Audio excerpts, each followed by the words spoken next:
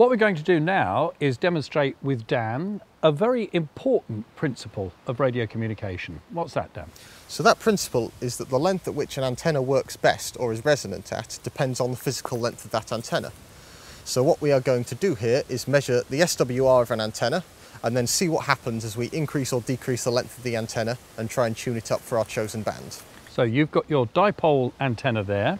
We also have this. What's this? So this is an SWR meter, so it measures our forward power and our SWR. And I've got the transmitter here to provide us with some RF for our test, so we're ready to go. Correct. What do we need to do first, Dan? So the first thing we need to do is we need to adjust the SWR meter such that the power coming out of your transmitter shows us 100% on this forward power meter to allow SWR to be correctly calculated. So shall I give it a little bit of a blast of RF and see where we are now? Sounds good. The power meter's not showing all the way to the end, so do we need to calibrate that to get an accurate SWR? Yes, so we need to adjust the dial in the middle such that the power meter shows 100%. Oops, that's a little fiddly with my thumb. There we go. There we go, good. The SWR doesn't look so brilliant though, does it? No. Because we've got end stop on that, and the object of the exercise is to get that as low as possible. Yes, so the ideal SWR is a value of 1.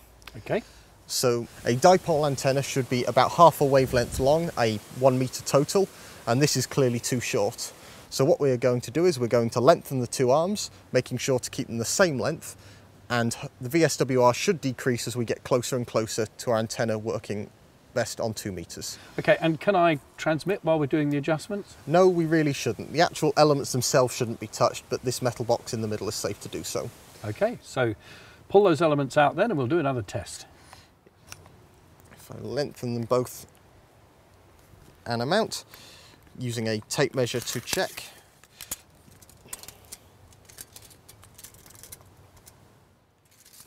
So each arm is about 44 centimeters, so we should be close, but not quite there yet. So let's see what happens and if you then if we retransmit. transmit.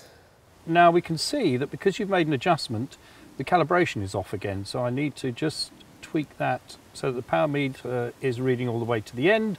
Then that SWR is accurate, still not good enough. Nope, so let's extend our antenna some more and see if we can do better. Okay.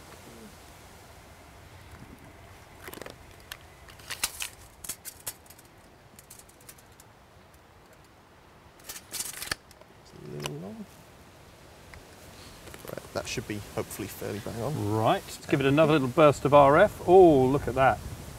That's pretty much there? Yeah. Should we try for a little bit better? A tiny little tweak. Tiny little tweak. Okay, I'm not transmitting. Okay. Oh, that's gone up now. Okay. So you were nearly there before. Yes, so the antenna will not work if it is too long or too short, and we have overshot now. So if we decrease this a bit, let's check again.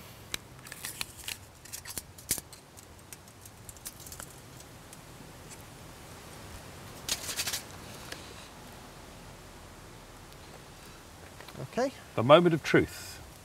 And look at that, we have a perfect SWR of 1. That's our 2 meter dipole perfectly tuned. We've demonstrated the principle. And of course, if you had a commercially available antenna like this mag mount to go in your car, it would be trimmed up already to be basically spot on for the band that you're on. But once you actually put it on the car, you can, using the Allen keys here, adjust the length of the element up and down very slightly to get a perfect SWR.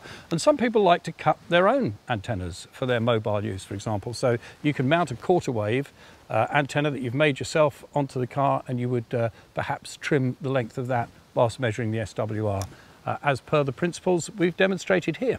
And of course, it's not just a 2 meter or a 70 centimeter small antenna like this that these principles apply to. It also applies to HF.